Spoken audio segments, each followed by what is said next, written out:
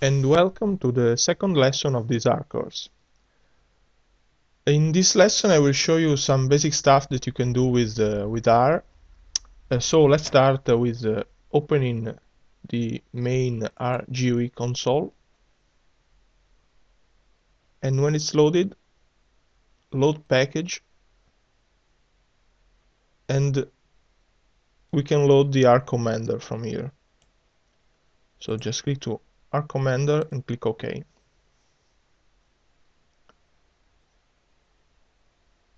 And this is the R commander. As I show you in the first lesson, in this R commander you can do a lot of stuff. You can import data, you can use graph, plot, and statistics. I prepare a script to show you how to do this basic thing with R. So to open the script, just click on File, Open Script. I'll put it on my desktop. You can put it wherever you want. Open the script and open. This is the script. Of course, R can be used as a basic calculator, so the first two lines show you how to use it. If you click on the line and click submit, here you can see the result of your calculation. Of course, you can also highlight the entire row and submit, and then the result is the same. So if I just click here, click submit, and this is the result. Of course, R is not just a calculator, it's a very powerful statistical language, and the major characteristic is that it's object-based. So you have to create objects, and you can use the entire object or just part of the object for your calculation and for your work. So let's start with a little look at the vectors. A vector is basically it's a matrix with just one row. So for instance, if you want to create this vector, you have to name the object. In this case, I name it vector. This is the name of the object. You can use this string or the equal sign. And then there is the function C, which creates the object, and this is the list of the element inside the vector, which is named, in this case, vector. I click submit, as you can see here in the console, it submitted the line without any error. So now the object vector is created. If I want to take a look at the object, I can use the function print, and within the route bracket put the name of the object that I just created. So I can submit it, and as you can see here, there is the vector and all the element within the vector. Of course, I can name it in which way I want. For instance, I can create a test object, click submit, and then print test, and the result is exactly the same. So now I will show you how to subset a vector, how to use every element within the vector, and the basic function to select an element in a vector is to call the element number within square bracket, like in this case. So for instance, if I want to call the third element in the vector, which is this is the first, this is the second, this is the third element. So if I want to call 56, I just call the name of the vector, and within square bracket I call the position of the element. So if I submit this line, as you can see here, it select the element number 3, which is 56. If I want to, for instance, sum two elements of the vector, so for instance, if I want to sum the third element, which is 56, and the second element, which is 34, I just use this string. So it's just a basic sum within two elements. Instead of writing the number, I can use the elements. I click, and here it showed the results. The same function, I can use it with the function sum. Instead of writing plus 2 element, I can use the function sum, and of course I can use it with more than 2 elements. So for instance, if I want to submit this line, here you can see that the result is exactly the same. This is a major characteristic of R, because you have a lot of different functions, and so to achieve your objective you can follow a different path, and in the end achieve exactly the same result. This is a very powerful characteristic of R. If you want to calculate the average of the element within your vector, you can just use the function mean and put the name of the vector, and here you can see this is the mean of your elements. Another object which is very important in R is the matrix. A matrix, everybody know what a matrix is. So now I put an example of how to create a matrix. First, I created 3 different vectors. Every vector has 10 elements.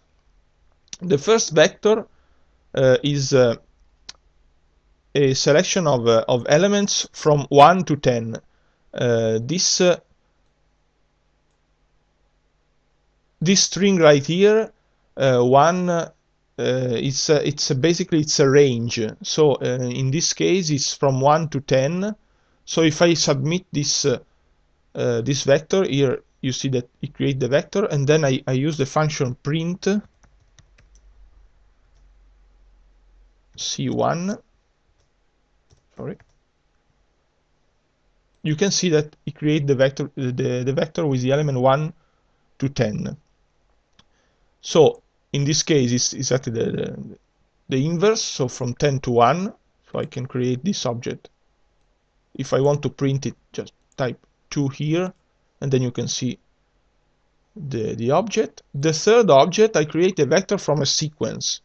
So this is a sequence, this is a function sequence, and I say to the sequence to create a vector that starts from 10, reach 100, and with a step of 10. So in this case, if I want to see what the sequence looks like, I can, instead of creating the object, that right clicking here and submitting the line, I can selecting the row and only the sequence and click submit, and here you can see the sequence.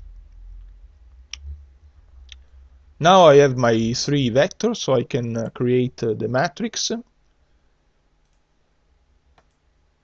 Here you can see that you create a matrix with this vector, which is a sum of these 3 elements. So this vector, if you want to see how this vector looks like, just select the function vector, which is the function C, submit, and here you can see that there is the first vector with the second vector and the third vector, one near the other. So if I want to create a matrix from this vector, I have to basically subsect the vector, the 3 vector, and put each vector in 1 column. So I can say to the matrix that the number of columns are 3, and instead of compiling the matrix by row, compile the matrix by column. So I said by row false. This is a logical, true or false. So in this case, this matrix looked like this, with the first vector, the second vector, and the third vector. If I change the logical flag in the by row, so in this case I said to the matrix, create a matrix from these elements with 3 columns, but compile it by row. So in this case the matrix looks like this. The first vector is 1, 2, 3, 4, 5, 6, 7, 8, 9, 10. This is the first vector, this is the second vector, and this is the third vector. Of course, it starts compiling by row and not by column. Because I wanted a matrix that compiled by column, I said false, and I create the object. And this is the object, in this case is mat. Of course, in this case, if I want to select an object within the matrix, I cannot put just one element within the square bracket, because every element in this matrix has two, basically it's like two coordinates, so it's the number of row and the number of column.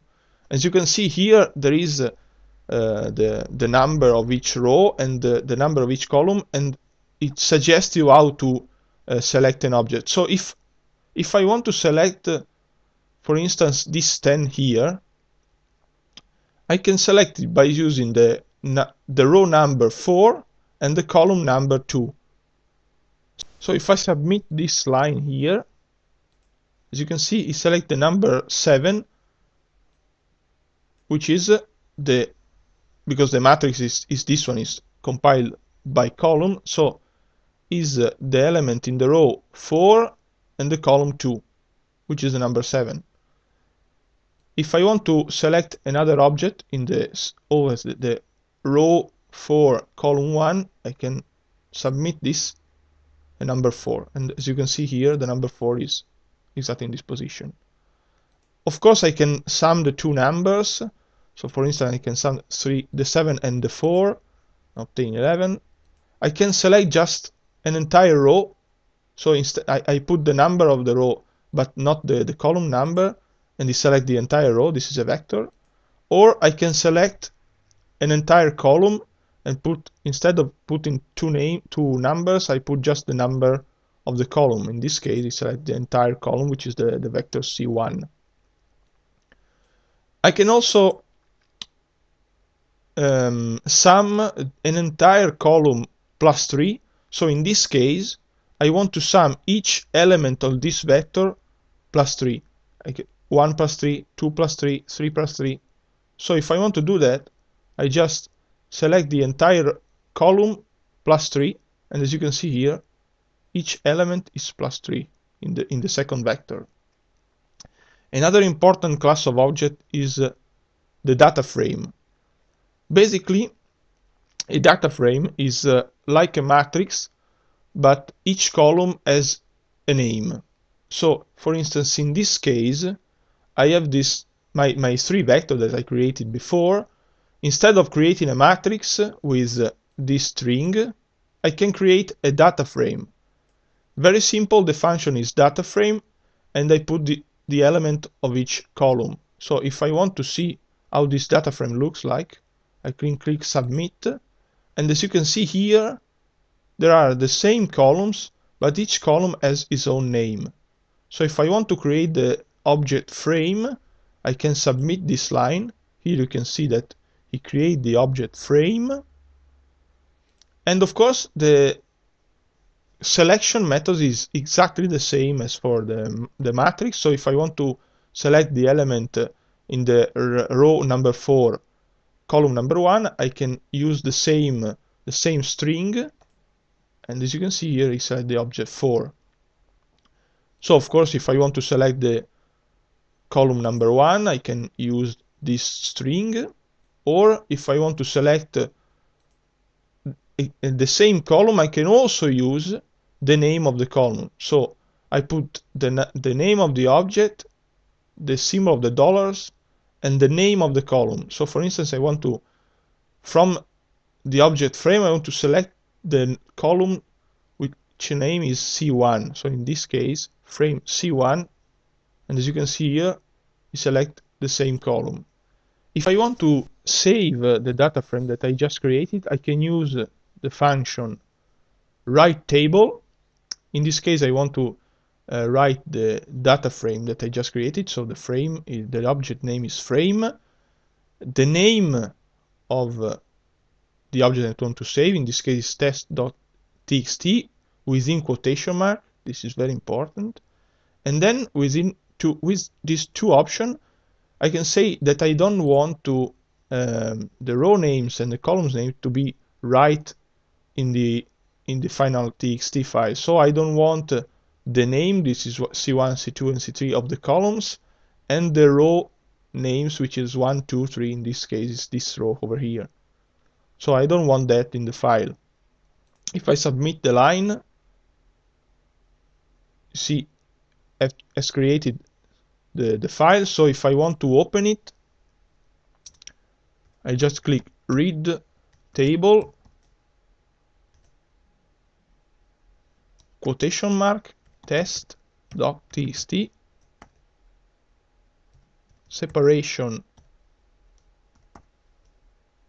a space, a white space, header, in this case is false because I don't have an header because I didn't save the column names.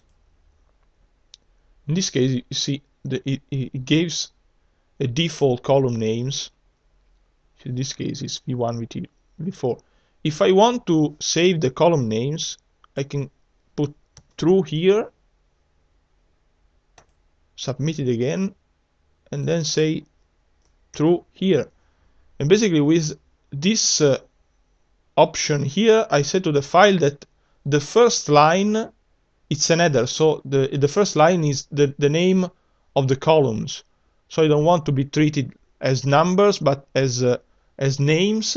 So in this case, I can read this, and as you can see here, the name of the first the line are the name of the columns. Okay, so this is the end of the first lesson. In this lesson, you learned how to use R as a calculator, how to create vectors, matrix, and data frame, how to save a data frame, and how to read a TXT file. In the next lesson, we will see how to plot our data.